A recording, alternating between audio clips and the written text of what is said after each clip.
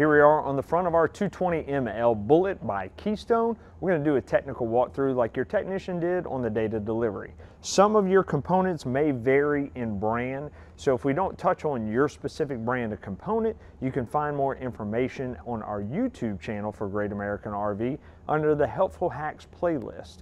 And you can search for that particular component. Those will also go into a deeper dive of these components and other components with troubleshooting tips and other information. So let's go ahead and start in the front here. We have our 7-way plug. Our 7-way plug is going to be plugged into our towing vehicle. This is going to transfer all of our lights, our brakes, and also a battery charge line that's going to pull from your alternator and your battery in your vehicle to help charge the battery that's here on your trailer while you're traveling down the road. We also have our breakaway switch. This cable needs to have a lanyard on it and hooked to the receiver hitch on your truck. You don't want to attach it to your tow chains or anything like that.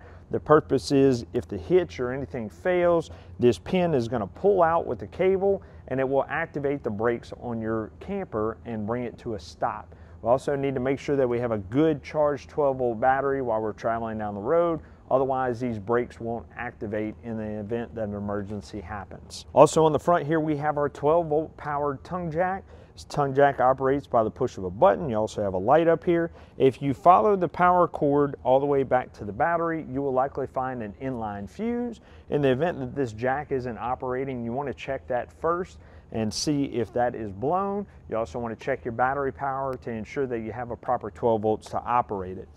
If you can't get it operated, there's a black cap right here on the back. We pull that black cap off, we put our handle in there, and we can manually operate that jack. And that we have our dual propane tanks. They have a dual propane tank regulator. How that operates is you have a selector valve. You either choose the left tank or the right tank. You'll have both of them on.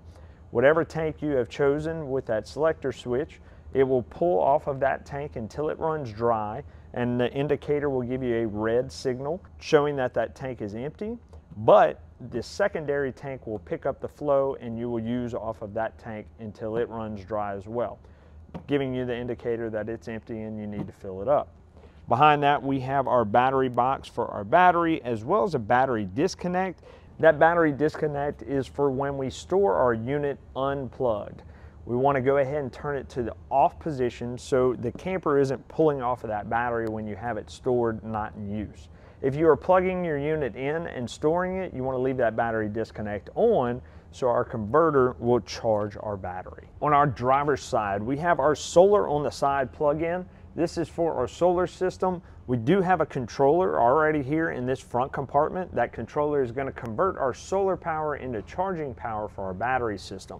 So we plug in a solar panel right here. This is for if we're under trees or anything. If we have a solar panel on the roof, we can take this panel and put it out in the actual sunlight if we're covered by shade, and we can still charge our battery when stored or out camping. Also in this front compartment, we have our inverter prep. That means our unit is pre-wired for an inverter. An inverter changes 12-volt battery power into 110. Be able to plug in like a coffee pot, TV, or charge your phone if you are out camping and you don't have a outlet to be able to plug your main power into. This will only last as long as we have voltage on that battery. Our solar system will help charge up that battery, but it may not keep up depending on what components you are operating. We also have our RV solar panel disconnect. That disconnect is different from our battery disconnect. It will completely shut off the solar power charging system on your unit. So if you don't want your solar running, you can go ahead and cut it off. But once again, if you are storing your unit unplugged, you want to leave that disconnect on so that solar will charge your battery while it is sitting. If you, of course, have it in the sunlight, or you choose that solar on the side with a separate panel. In here, we also have our Lippert tire link system. Our Lippert tire link system is a pre-wired sensor in here. You would have to purchase the package where it has the Bluetooth connection and the sensors to be able to connect onto the tires, and you can monitor the temperature and air pressure on your tires. Once again, pre-wired, you would have to purchase a setup to upgrade on here. In your front compartment right here, we have our control center for our water, our cable, and our winterization stuff. Let's take a look at that. So here we have our control center in that front compartment. Up top, you'll see our key TV system. This system is where we'll hook up our park cable if they have one, or our external satellite system right here. We'll look on the inside where these things go and how it operates. This power light right here indicates that we do have 12-volt power to that key TV system, so it is operating and doing what it needs to do. Down below that, we do have our outdoor water faucet or shower hookup. We have a quick connect right here. We put that male fitting in and we can lock it in. We have hot and cold water. We can put a shower head faucet on here or a sprayer, and we'll have that outside water. To disconnect, push that ring in and it pops right out. To our right here, we have our extend and retract. This is for our stabilizer jacks, LCI stabilizer jacks. These are not intended to level your unit. They're only to stabilize your unit. If we want to level our unit, we'll use the stacker blocks that you can purchase, and we want to put them under our tires and level our unit from left to right, depending on the slope of the pad that we are putting our camper on. Once we have that leveled out left to right, we'll use our tongue jack to level our unit from front to back. Once your unit is level, you'll come to these stabilizer jacks, you'll run your jacks down, and you want to touch the ground and a little bit more after that. You don't want to put a ton of weight on it because it will cripple those jacks and make them bend and break, and warranty does not cover that type of damage. This switch below that operates our underglow lights right near our stabilizer jacks. We can see outside under there that will operate that. And here we have our satellite prep. If we have a satellite dish installed on our roof, this can come from there and hook up to our satellite right here on our key TV system. Here we have our fresh water tank connection. We'll take our water hose and we can put it in there and fill our fresh tank. We can monitor the level of that by our meter on the inside, we'll touch on later. This is for if we are dry camping. We don't have a city water connection to hook to, so we'll pull from our fresh tank by initiating our 12-volt water pump. Now we can drain this tank out. That's going to be that blue line that's just under our unit we'll look at in a little while. And we want to drain it out when we're not using that water. We don't need it. Number one, it saves weight on our unit when we're traveling. And number two, that water is going to get stagnant after a while. So we don't want to leave it in there if we don't need it. To the right here, we have our city water connection. This is if we do have a water hose hookup at the campground or wherever we're staying, we hook the water line up to here, and that will give us water pressure to all of our fixtures. Below that, we have our winterization valve. This valve is only going to be used when we are winterizing our unit, and we'll turn to there, to that on position, and we'll use this knob right here to pump antifreeze into our system. More information on winterization is available in your owner's manual or one of our videos in the helpful hacks section. Down at the bottom, we have our black tank flush. Just know right now this is where that's located. We'll go over the operation of that black tank flush when we hit our sewage valve in the rear. You also have a cap down here at the bottom that you can pull off, and that is where your lines will come in order to run all of your water and cable and everything else. Behind our front compartment, we have our Girard tankless water heater system. This is an on-demand water heater system, gas powered. It's only going to come on whenever we activate our hot water line, and it will give us constant hot water for as long as we run it. We'll go over the controls and how this operates when we get inside. Down below here, we have a single blue water line. That water line has a valve on the end of it. That is to drain out the fresh tank that we talked about here in our control center. You'll notice up here on the sidewall of your slide out, you do have a vent. It has two tabs right here to open it up. You want to keep that closed when you're storing your unit, and open if you use that vent above your stovetop. So we notice on the rear of our unit at the bottom, we have our sewage connection. This is where we'll hook that sewage line to the port at the campground, and we have our black and gray tank valves right here. This is our black tank. This is our gray tank, also labeled on the wall just above it. Our black tank holds our sewage from our toilet. That is going to be our toilet paper, our sewage, and any water we put down there. We shouldn't be putting anything else besides those items in there, and RV toilet paper only. Now, important thing about our black tank is we need to keep this valve closed all the time unless we're dumping. If we don't, then our tank will end up having dry tank. Any sewage, toilet paper, anything that gets in there, that tank is going to dry it up because we have no water in there and it's impossible to clean. So we want to keep that valve closed and keep a couple of gallons of water in there even when not in use. And our chemicals, of course, as well. So when we're ready to drain that out, we have our sewage hose hooked up to our connection at the campground. we pull that black tank valve, and that's going to drain out our system. When we are done, we want to hook up our black tank flush hose there in the front control center that we talked about, and then that is a spray port inside our black tank that's going to help flush it out. We leave that valve open, let it flush out. We can close it for about 60 seconds or so, let a little bit of water build up, then open that valve and flush it out again. We do that several times until our meter on the inside lets us know that system is empty. And when we are done, we close that valve off. We can go to our toilet and just push the valve there and put water into that tank. Then we want to put some chemicals in there to help decompose anything that might be left and make it smell nice. Our gray tank is where our shower and sink water go, whether it be from the bathroom or the kitchen. That valve can stay open all the time. As long as we have our hose hooked up at the campground, we can let that water flow out constantly. If we don't have the hose hooked up, we need to leave that valve closed until we get to a dump station to be able to empty it out. We'll notice on our unit, we do have a slide out. This is cable driven. We have a cable here at the bottom and top on both sides. That's how we identify what it is. And it is a 12-volt operated unit. If you want more information on that particular system, we have it in our Helpful Hacks section on the YouTube channel.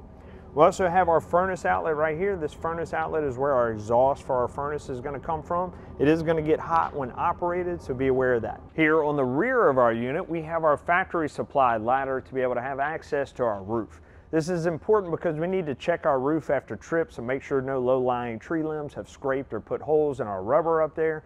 And we also need to check our sealants on our roof every 60 to 90 days. And we need to check our sealants on our walls, around our windows, our lights, our trim pieces, anything like that where there is sealant, we need to check that every 60 to 90 days. This is required by the manufacturer to keep you in warranty. If you don't do that and some openings pop up and you end up getting water entry, manufacturers will not participate in that type of repair. This is considered owner maintenance, customer maintenance, okay? Just like changing the oil in your car, this is what's going to keep your camper going for years to come. On the rear, we also have our storage piece right here. If we pull this cover off, that is where we can store our sewer hose for our unit rather than having to keep it in the front compartment, all that nastiness in there. Here we have our 30-amp twist lock plug. This twist lock plug just inserts, we turn it to the right to kind of lock it in, and we want to make sure we put that retainer ring nice and tight. That way that plug doesn't come out and cause any arcing or anything on there. When we plug that in, we want to plug that in first and then plug into our campsite. Otherwise, we'll have some arcing when we connect it together.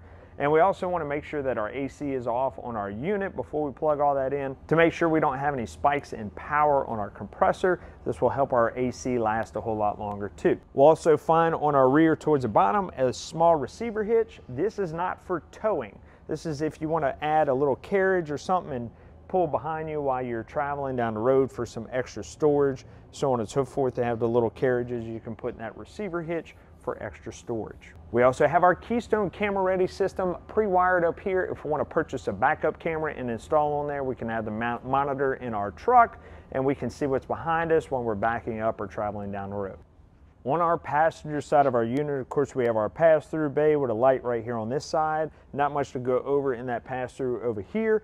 We also have our awning right here. Our awning is a 12-volt powered awning. If we have any issues, we want to go to that fuse panel on the inside. We'll go over later to check the fuse for that.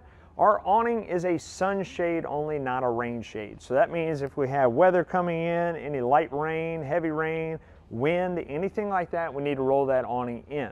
If we are leaving our campsite for even a short period of time, we want to roll that awning in. This is because if any damage happens to that awning, it's going to become an insurance claim.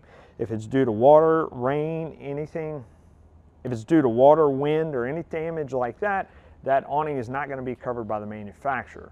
So that is very important. We take care of our awning and we use it properly. Another thing we need to do is pitch our awning either to the front or the rear to allow runoff.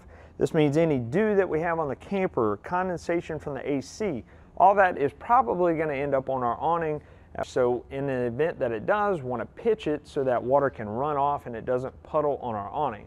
Real easy to do. We can do it from our front awning arm or our rear awning arm. Wherever we want that runoff to go, we grab it right here in the middle, we pull it down, and it pitches our awning. We don't have to do it a lot, just enough for that water to be able to run off. When we're ready to roll our awning in, we simply just push it back up and straighten out that awning. We can retract it. Under our awning, we'll notice we have an LP Quick Connect down here at the bottom. That LP Quick Connect is hooked to your propane tanks on the front, so you can put a gas grill or something out here and be able to cook under your awning.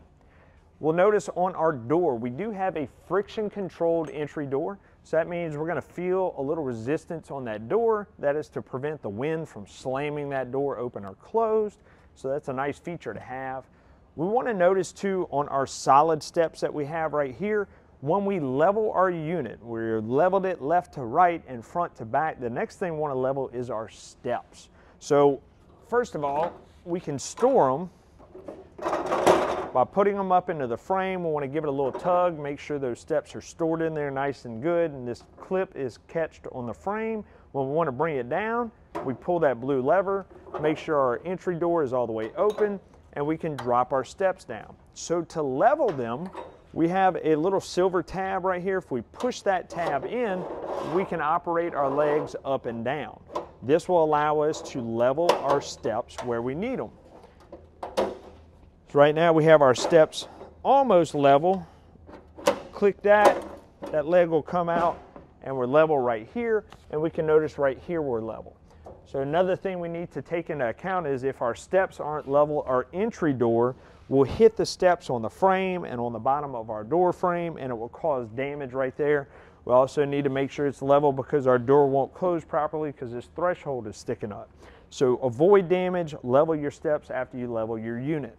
We do have a spare tire on our unit. If we lift our steps up, we notice there's a hole right here in the J-wrap. Our spare tire is right under there. We'll use one of our cranks that came with the unit, and we can lower the spare tire to be able to have access to that. We also have outdoor speakers mounted up top that is controlled by your radio on the inside with one of the zones. We have our key TV system. This is for our outdoor TV. We have our mounting location for our bracket for that outdoor TV. And we also have our 110 outlet to be able to operate that as well. Behind our tires right here, looking under the underbelly, you'll see a red and blue line with valves on it. That is your low point drains. This is what we want to open up to drain the water out of our system when we're preparing for winterization.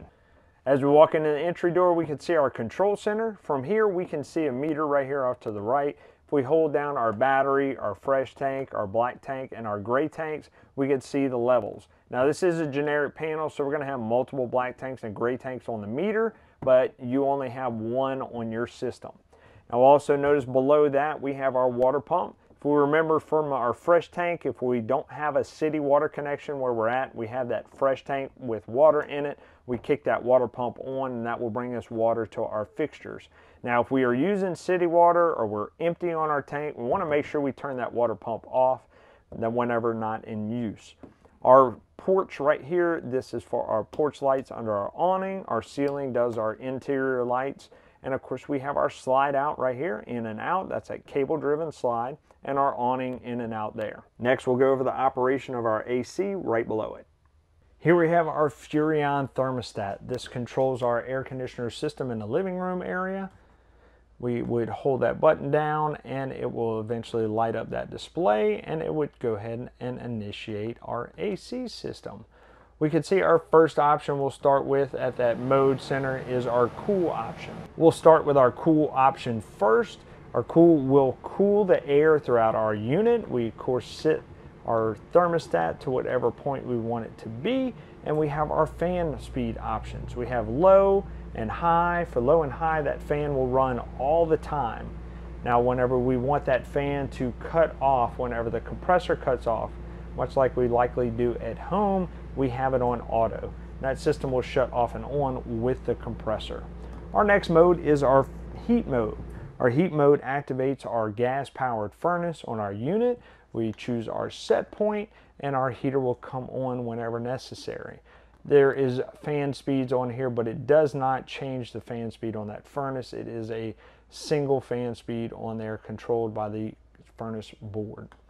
Our next mode is our fan mode. Our fan mode simply circulates air throughout our unit without cooling it or anything. This will come out of our rooftop air, and we can just change from high to low to control that fan speed if we wish. That fan will stay on the entire time when we have it in our fan mode.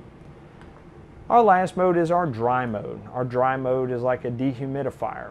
We can choose our set point and it will cool our unit down to that set point, and it will continue to cool past that, but alternate every 6 to 10 minutes off and on. That way it doesn't drop that temperature too low and freeze you out of the unit, but it still dries the air in your unit.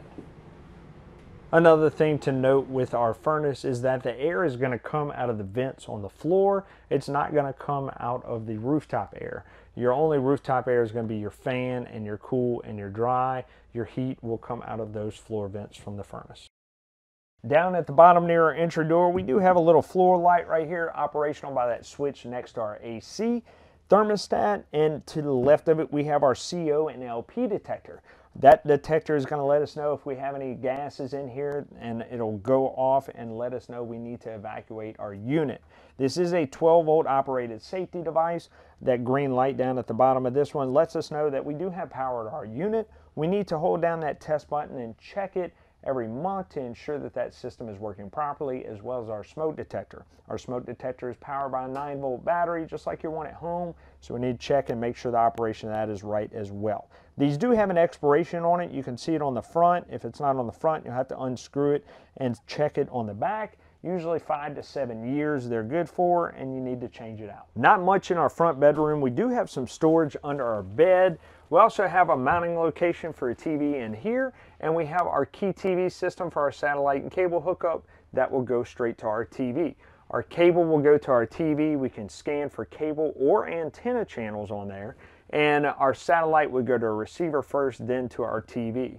Now, Key TV system for our old school campers that are used to the push button between antenna and cable for that boost, that push button is no more with a Key TV system. You can automatically swap between cable and antenna and scan for channels without having to worry about turning off that TV boost. We also have these travel straps on all of our doors, these pocket doors. Want to make sure we have those travel straps on whenever in travel so our doors don't come off the rail. Our dinette booth can drop down and add more sleeping area. We could do this by pulling it out. We do have a little latch right here. You pull that yellow tab, and then we pull our table from left to right to collapse it and get it to drop down. To pull it back up, we pull it up left to right and lock it into place. Above our dinette we have our Connects TV.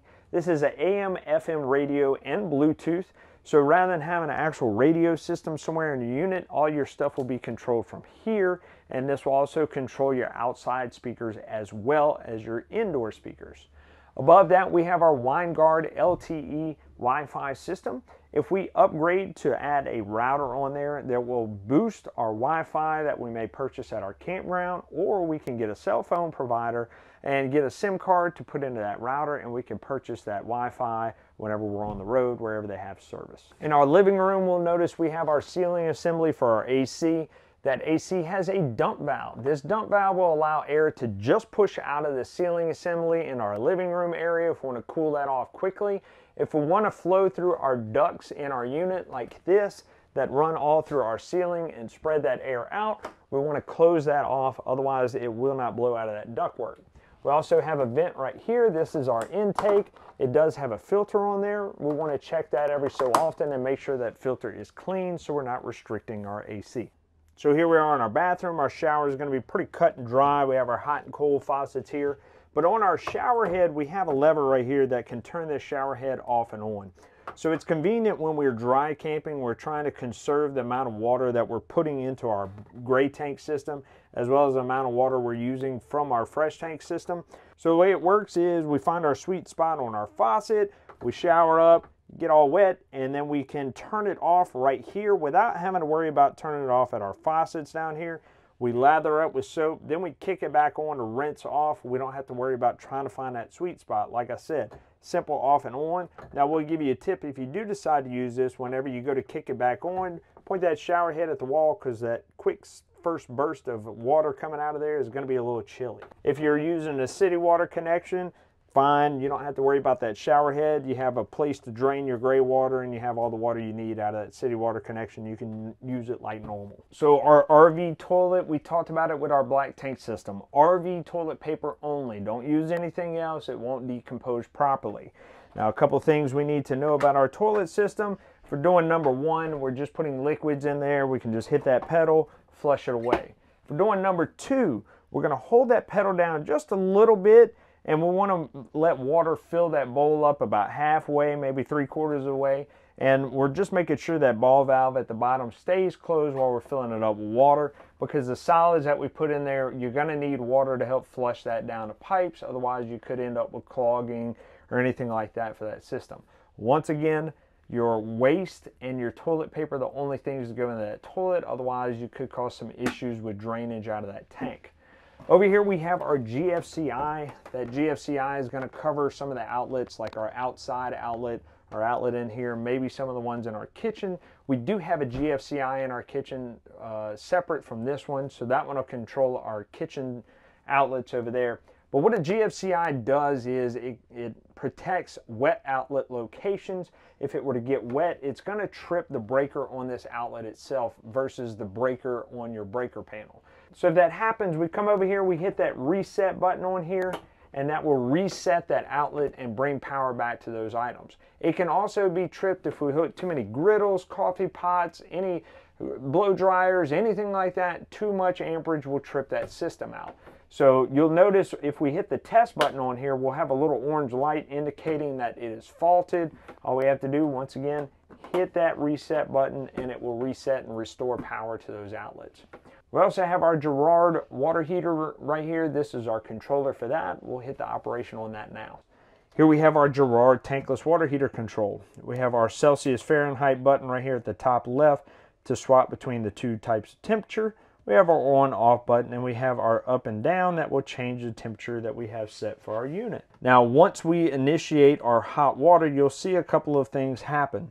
You'll see our temperature up here change to our output temperature, which is the temperature of the water coming out of our tankless water heater system. We'll also see a shower head icon at the bottom right. That shows that water is in use. And then we'll see our fan icon on the bottom left, lets us know that our tankless water heater system is initiating. Once we see the flame that pops up in the middle of our unit, that means that our system is actually heating that water, and we'll see that temperature begin to increase. Now, these systems only run for 20 minutes before going into a shutoff mode. In the event that you're still using hot water after that point, just turn the hot water off and turn it back on, and it will reinitiate and begin to heat water again.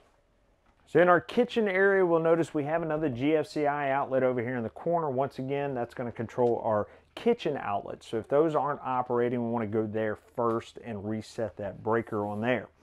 We'll notice we have our standard microwave right here. This is the vent top that we were talking about earlier. On the outside of this slide, you have that vent you want to open up. If you ever use this vent, kick it on, and it'll exhaust out. We also have a light under here that we can use on our 3-burner stovetop. You do have a glass plate on here that you can use for more counter space, and this is also the travel position. Whenever you're hitting the road, you want it in that position.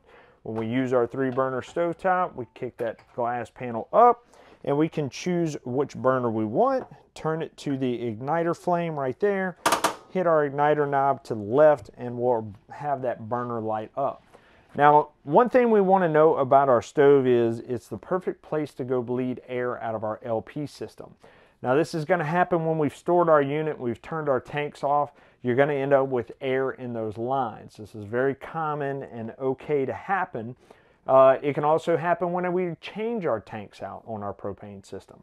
So I always suggest campers, you're in that event where you're likely going to have air in your system. First thing you want to do before you go activate your water heater or your furnace or anything like that to avoid those items going into a fault because of the air in the system, come to your stovetop, light 1 or 2 of these burners, and let it run until you get a nice blue crisp flame on there, no orange poppy flames, and you'll have likely gotten all the air out of that system. Then go operate your other gas appliances.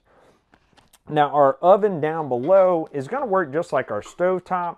We have our knob off to the right. We turn it to that flame ignition spot, and we're going to have to hold that knob down and then turn our igniter knob right here. We're going to have a spark down there by the thermocouple, and that's going to light our pilot. Now, even though we bled air out of our system the first time you light that, it is still going to take a little while, and you may use a long stem lighter just because it's easier. But once that pilot has lit, then you want to hold it for 30 to 60 seconds, warm up that thermocouple while still pushing your knob down right here. And once we think it's there, we turn it to the appropriate temperature that we want, and that burner tube will light up.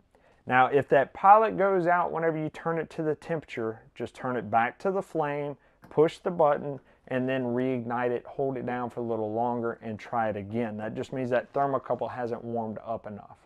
We do have a switch off to the right that will light up our knobs. If we go down one more, that'll light up the knobs in our oven.